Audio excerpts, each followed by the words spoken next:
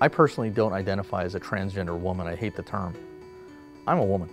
I've allowed myself to be identified as a transgender person because of the advocacy work that I do. LGBT cultural competence historically has not been addressed in medical or nursing education. Real people still face real difficulties in going to seek care. That's something that we can change.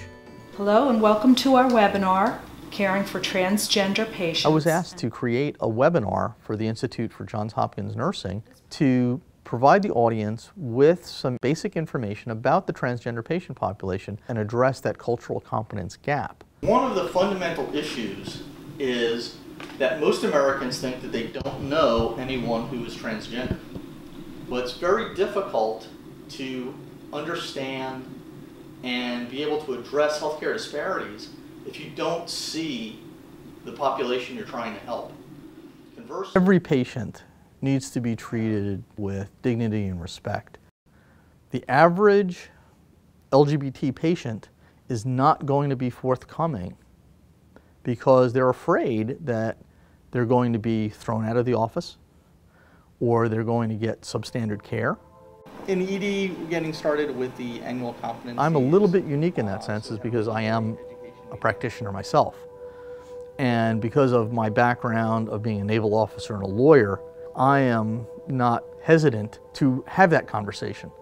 That hesitancy to access healthcare creates large health risks so that when they do have to access care, it requires much more intervention, much more resources. Now, there is progress. Here at Hopkins, at the School of Medicine, I was trying to find ways to get the LGBT cultural competence infused into the curriculum.